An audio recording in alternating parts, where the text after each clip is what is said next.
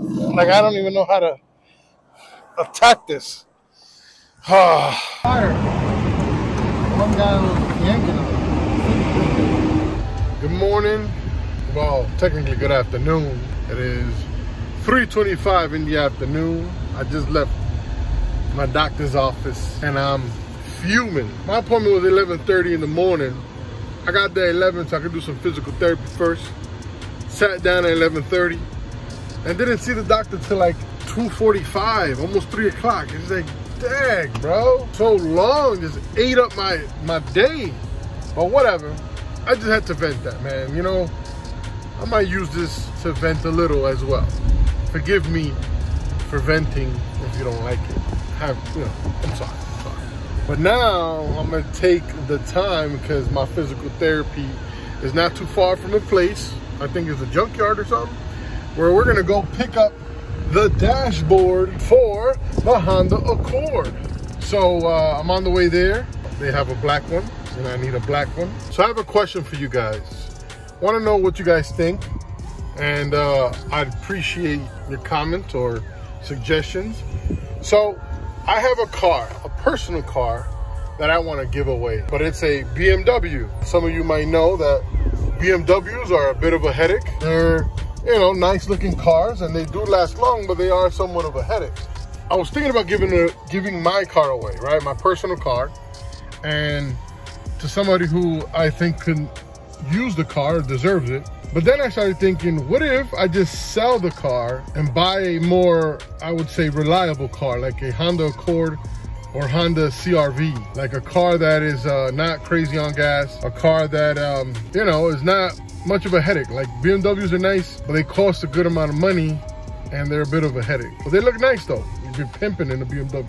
So I just want to ask you guys, the viewers, what do you think? Do you think selling the BMW and buying a Honda a good idea, or just give the BMW away as a gift to somebody? Either way, they're gonna get a car. So let me know, comment down below. I think I'm gonna try to make the decision according to what you guys tell me. All right, so yeah. Woo. 20 minutes later. So we didn't walk out with a dashboard, but we have a receipt for a dashboard. They're gonna take it out of a car. I gotta come back in a day or two to pick it up, but we got a dashboard for a great price, minus shipping and handling. If you ever need a car part that you cannot really find and you wanna, you know, buy something used, there's a website that you can go and you can just put in the year, the model, whatever it is in the car, and they'll show you the junkyards that carry the part, you know, closest to you once you put your zip code. But we didn't get the dashboard, like I said, but we bought it. We did buy it. We didn't get it, like, physically. I don't have it. I gotta come back. But we did pay for it. Gonna come back and get it, and we're gonna take care of that dashboard. Still waiting on the seatbelts and still waiting on parts to come to finish the car. But yeah, I just wanna keep you guys updated, and I'll check you guys in a bit.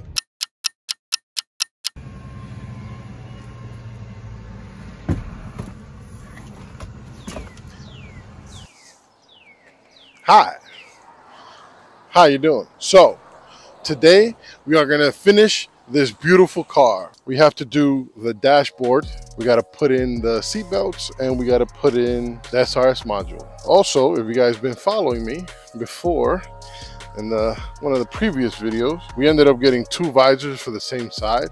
So I reached out to the seller on eBay, and he had no issue in just sending me the right one. He didn't even want the other one back. So that was great. That worked out well. Also, in the last video, if you guys don't remember, had an issue with my mic, and it fell off my shirt and then it just reappeared in the front of my building. I don't know how. So I found a new place for my mic. I don't know if you guys can see it, but it's in my beard. What better, you know, you can hear me great from right here. Also, I don't think it's gonna fall off. It's gonna bump into anything, but I might keep it on my beard for a little while and it kind of blends in. I don't know if you guys can see it, but we're gonna tackle this. We're also gonna do the valve cover gasket, and I'm gonna change the PCV valve. I think that's what it is, PCV valve. And yeah, and that's gonna finish up and wrap up this car so we can give it back to the owner. I'm sure she misses her car. But also, I don't have my coffee. So I'm gonna go take a little trip to Dunkin' Donuts, get me a little coffee, a little energy. It's a little hot. I need something cool and energizing, you know. So I'm gonna go get my coffee. I'll be right back, and we could get down to business. Okay. 20 minutes later. So, first thing you want to do when dealing with any airbags is remove the negative terminal. When you're dealing with any, you want to disconnect the battery or remove the negative terminal from the battery and let it rock. That way the car's off. Because when you're dealing with airbags, you don't want one blowing up in your face. Yeah, I know. You see it now. But yeah, so disconnect the negative battery. And then now we're going to go start taking the dashboard apart. So this is going to be a little bit of a DIY. I went online and I was looking for a way to take off the dashboard on this car. And I didn't find any videos. I found one in Russian. I don't understand Russian, so I'm going to do one myself. So hopefully you guys enjoy. I'm going to try to walk you through every screw that got to be taken off. And the other dashboards in my car over. So let's get to it. And yeah.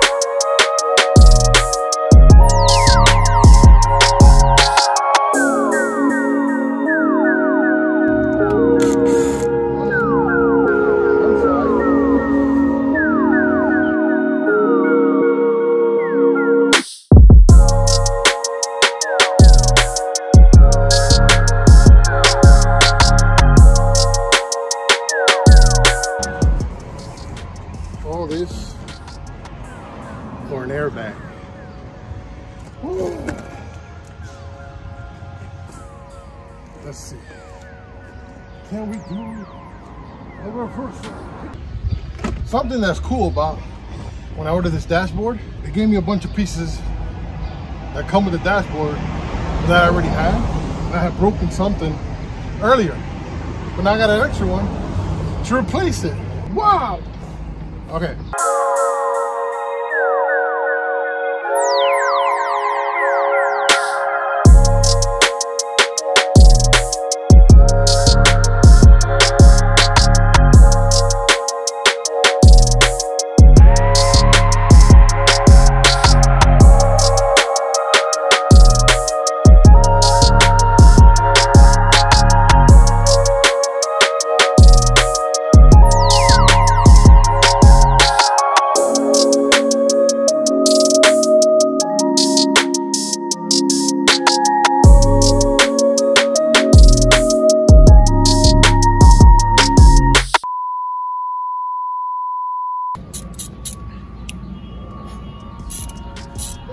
Hi guys, my battery died.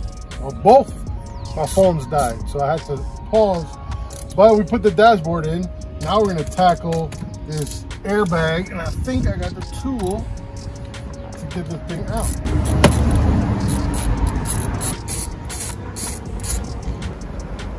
Oh. This has been here since the owners had the car. Now it's gone. Because why? Hopefully, we plug everything back in, it doesn't blow up in our face, because that would suck. What's up, everybody? We're gonna do the seat belts now, and let's try to get this thing in.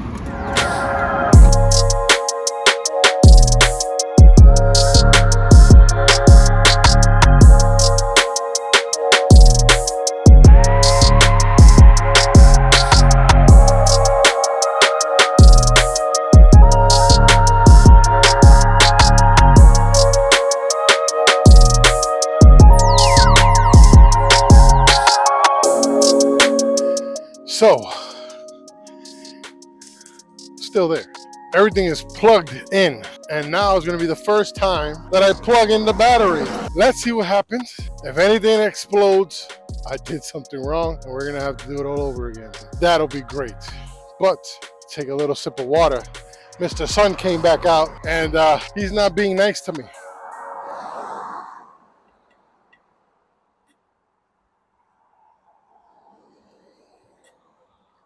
Good old H2O.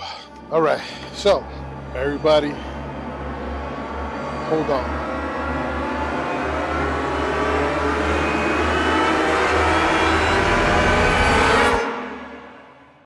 Nothing blew up. Nothing blew up. All right, we're back on tight. Now let's go inside and turn the key and see if something blows. So here's the moment of truth. I don't want to be in the way of the airbag, because if something blows, I ain't gonna be happy. All right.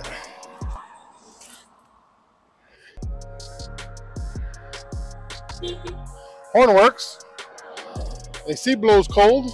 Yeah, but let's finish this seatbelt real quick.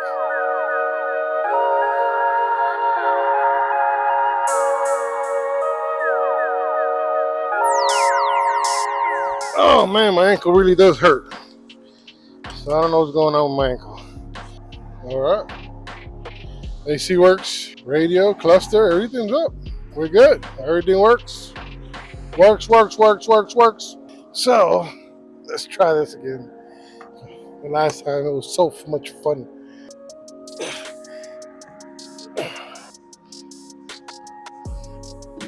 Like, I don't even know how to attack this.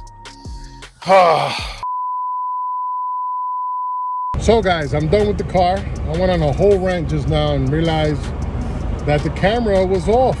Nice, amazing.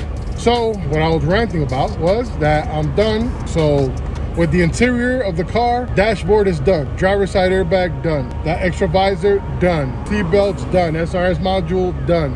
The majority is done. Everything, literally, the only thing I left is the valve cover gasket and the PCV valve that I got. But yeah, the majority, everything is done. So what we're gonna do is we're gonna change the valve cover gasket, the spark plugs, and the PCV valve. So if you haven't been following along, go back and check out a few of my old videos.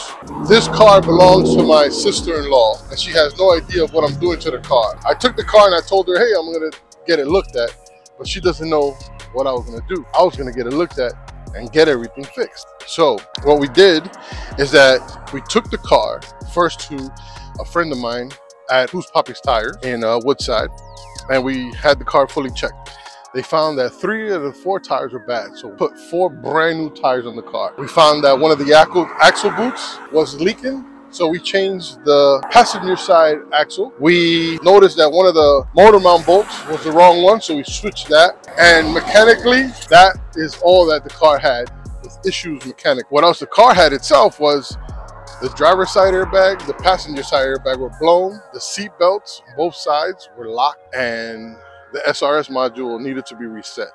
The car was involved in an accident, but they never repaired the issue with the airbags and the seat belt. So I took them, packed them up, I sent them out to Safety Restore. I got the seat belts rebuilt, I got the SRS module resetted, and then I swapped the airbags. The driver's side airbag wasn't that hard because all you gotta do is take the airbag out of the steering wheel and switch that. The passenger side though was a bit of an issue because we had to take the whole dashboard out to change that airbag. But I did it. If you go back and check out the video, that was the funnest thing I've ever done in my life. But we did it, and so now we're here. Also, I changed the hood of the car because the car had a wrong year hood on it, so that was changed. So that's, also, I detailed the car inside. I myself, if you want to go back, I have a video out where I take the seats out and scrub the living daylights of the inside of the car, shampoo the carpets, and wipe down the whole interior. Give it a good Armor All shine so the car smells delicious inside. Delicious inside. Delicious inside. But yeah, that's what's been done to the car so far. So that's what we're going to get to today. We're going to do the valve cover gasket, spark plugs, and the PCV valve. Hope you guys enjoy, and don't forget to like, comment, subscribe, and share. Yeah, so let's get to it.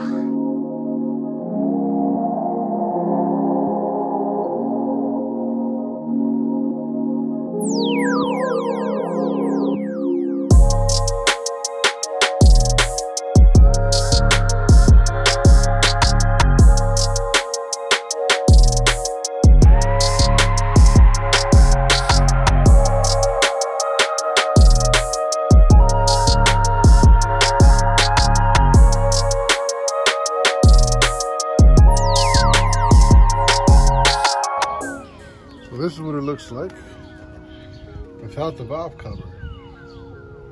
The gasket looks a little brittle, a little tough, whatever, but obviously you can see there's oil back there and it needed to be changed. It needs a good cleaning. It looks like someone put like a little bit of an excessive amount of RTV. But yeah, this is it. You know, while we're in here, we're gonna change all the spark plugs. And then the PCV is right there. So might as well just change all that. Give it a wipe down, a little brake cleaner action around. And then we're gonna get everything back together.